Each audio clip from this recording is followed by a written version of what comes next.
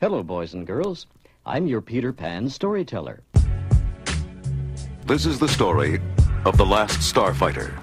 This is the story of Gremlins. This is the story of Tron. This is the story of Raiders of the Lost Ark. This is the story of The Empire Strikes Back. You can read along with me in your book. You can follow the story along with me. Every time you hear this sound, every time you hear this sound, turn the pages when you hear this sound. You will know it is time to turn the page when you hear the computer sound like this.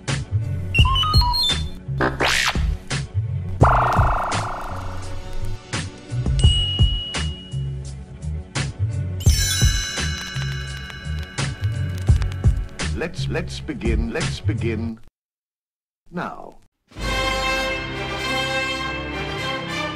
Hello, pop culture geeks. Welcome to the latest episode of When You Hear This Sound, brought to you by the Space Monkey X Audio Workshop. This is your host, Rob Lamley. 1979's The Black Hole from Walt Disney seems like it was a film made to capitalize on the unexpected success of 1977's Star Wars. However, the film was in process long before that, reaching back to the early 70s, when disaster films like The Poseidon Adventure and The Towering Inferno were all the rage. Writers Bob Barbash and Richard Landau approached Disney Studios to make a similar disaster movie but in space, originally titled Space Station 1. As happens with a lot of film projects, the script was written and rewritten, concept art was created, preliminary special effects models were made, but the film languished on the shelf until 1978 when Gary Nelson, the director of Disney's successful 1976 film Freaky Friday, signed on. By then, the film had taken on a new name, The Black Hole, and had changed from a disaster movie into something more akin to The Island of Dr. Moreau. The USS Palomino, on its return trip to Earth after exploring deep space, happens upon the wreck of the USS Cygnus, a ship thought to have been lost decades before, teetering on the edge of a black hole's gravity field. On board the Cygnus, Dr. Hans Reinhardt is the sole human survivor, having replaced all of the long-dead crew with robots, including the security robot, Maximilian. Disney clearly thought The Black Hole was going to be as big as Star Wars. They blitzed the market with Black Hole merchandise, mainly focusing on the robot personalities like Maximilian and the comic relief bots Vincent and Bob. Everything from coloring books to board games, to Viewmaster reels to t-shirts, to action figures to trading cards, and plenty more were released in an effort to drum up excitement. And they needed that excitement to translate to box office dollars.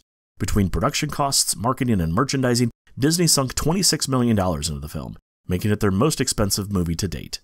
But even with a solid cast of 1970s mainstay actors like Anthony Perkins, Robert Forster, Roddy McDowall, Ernest Borgnine, and Slim Pickens, as well as some truly groundbreaking special effects, most critics said it was a boring film and audiences stayed away. The movie wound up making only $35 million at the domestic box office. Today I bring you one of those pieces of Black Hole merchandise, the read-along record book, released in 1979 by Disneyland Records. That same year, The Story of the Black Hole was also released by Disneyland Records, an album that includes the original dialogue, music, and sound effects from the film, as well as a 12-page color booklet with promotional shots from the movie.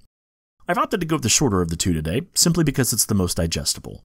The other record is about 40 minutes long, and, well, remember when I mentioned that critics said it was a boring movie? If you head over to spacemonkeyx.net, I've uploaded the entire read-along book as a PDF, but I've also included photos from the longer record if you want to check them out too. And with that, let's get to 1979's Black Hole, released by Disneyland Records. Enjoy. This is the story of the Black Hole. You can read along with me in your book. You will know it is time to turn the page when you hear the chimes ring like this. Let's begin now.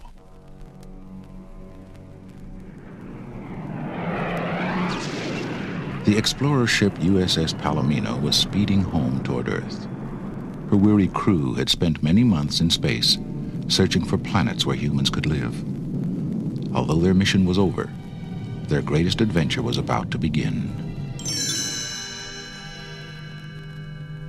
As the crew went about its duties, the image of a gigantic black whirlpool began to form on the scanner screen.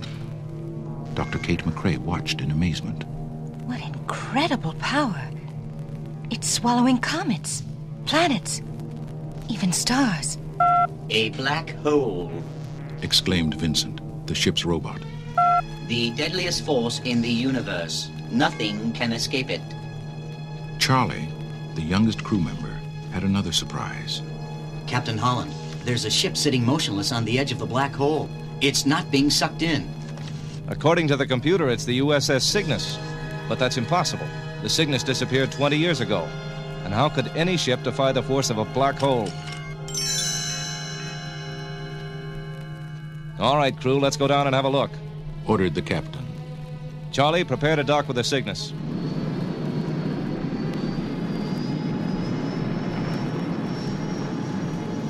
As the Palomino found the docking platform and gently landed, Kate looked out the viewport.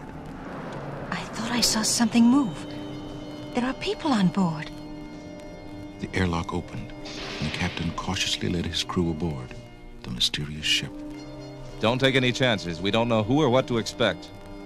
I quite agree, Captain. Added Vincent. Better safe than sorry. The captain led the way as they explored the vast, empty hallways. No signs of life anywhere. Let's try the control tower. I want to see who's running this ship. An elevator whisked them to the top level. The door opened to reveal a tremendous room full of computers. Kate looked around. Something's not right. There's no one here but robots. I don't much like the company of robots myself. Sniffed Vincent. Just then, the crew looked up to see a red mechanical monster hovering above them. His sight panel glowed angrily as he advanced toward them. Vincent moved to protect his friends. The dangerous red robot drew closer. A voice boomed from the shadows. Maximilian, stop! There is no way to welcome guests. A bearded man stepped into the light. I am Dr. Reinhardt, captain of the Cygnus. It's nice to have visitors after being alone for so long. Alone? Asked Charlie. What about your crew? They left in emergency shuttles when the Cygnus was disabled by a meteor storm. I remained on board, developed this robot crew, and continued my research on the black hole. But how do you keep from being pulled into the deadly whirlpool? Asked the captain. I developed anti-gravity forces to hold my position. We are perfectly safe. Come, let me show you around. Exploring on his own, Vincent met a battered robot named Old Bob, who whispered an urgent warning. Reinhardt lied about his crew. They're still here running the ship. He turned them into robots, and the same could happen to your friends. Come on, shouted Vincent. We must warn them. After hearing Old Bob's story, Kate was shocked. Why would Reinhardt do such a thing? He's obsessed with the idea of going into the black hole. When the crew wanted to go home, he electronically took control of their minds in his laboratory. We've got to get out of here, warned the captain. From the control tower, Dr. Reinhardt had secretly monitored Old Bob's conversation. He watched angrily as the Palomino crew dashed back toward their ship. They've discovered my secret. Maximilian, I want them stopped. Send out your sentry robots. The fierce sentries had quickly blocked off all passages leading to the Palomino. The crew was trapped. Vincent turned to Captain Holland. Surely a huge ship like the Cygnus would have some sort of escape craft. Of course. Vincent, you're a genius. Old Bob cut in. There's a small probe ship nearby. We'll cut through the garden.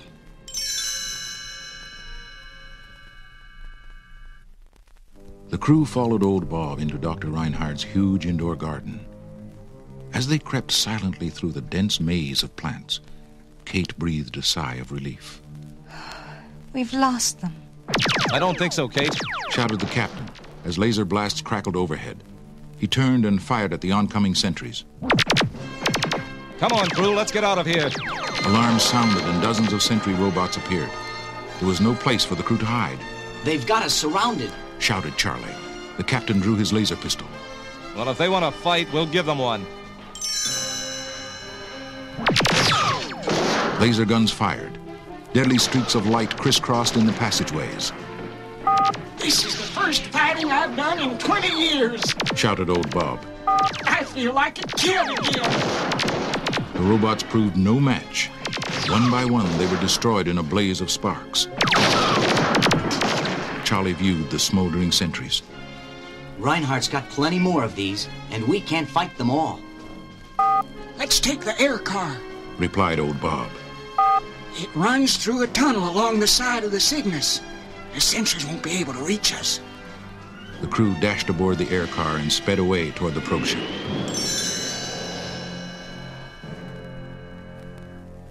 Suddenly, large fiery rocks rained down on the Cygnus. A meteor storm! Shouted the captain. He stopped the air car as a meteor ripped through the tunnel ahead of them. Come on, we'll have to continue on foot. Something else, Captain? Added Vincent. The meteors have damaged the anti-gravity field. The Cygnus is beginning to drift into the black hole. Old Bob led the crew to a bridge over an enormous storage room. We're almost to the probe ship now. Look out! Screamed Kate. Another meteor! A gigantic ball of flame came crashing through the room right at them. They raced away as the meteor smashed the bridge where they had been only seconds before.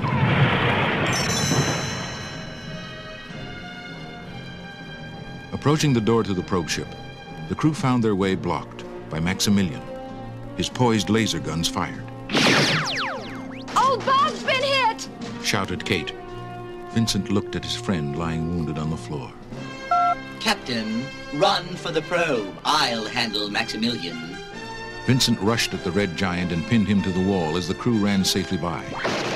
Maximilian caught the brave little robot in a crushing grip, but Vincent only sneered. It's time I put you in your place. One of Vincent's panels opened and a whirling drill appeared. It tore into Maximilian's control panel. Sparks flew and the red robot toppled over. Vincent had won. Vincent raced to old Bob's side. Come on, there's not much time. The Cygnus is already starting to break up.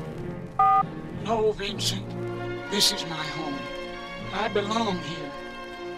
You go ahead and watch after your friends.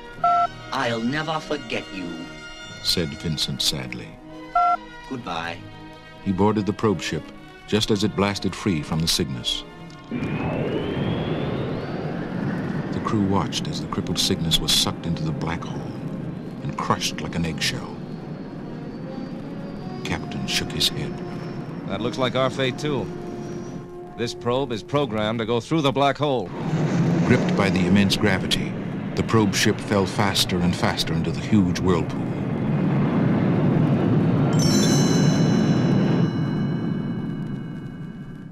Suddenly, everything was calm.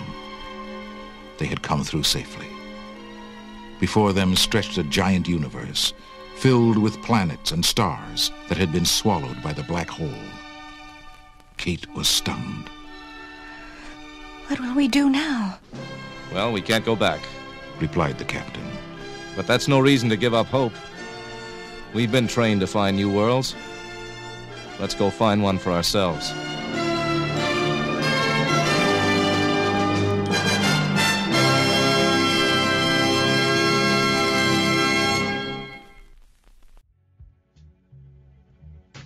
Thanks for stopping by the show today. Be sure to subscribe on iTunes, Spotify, or your favorite podcast app.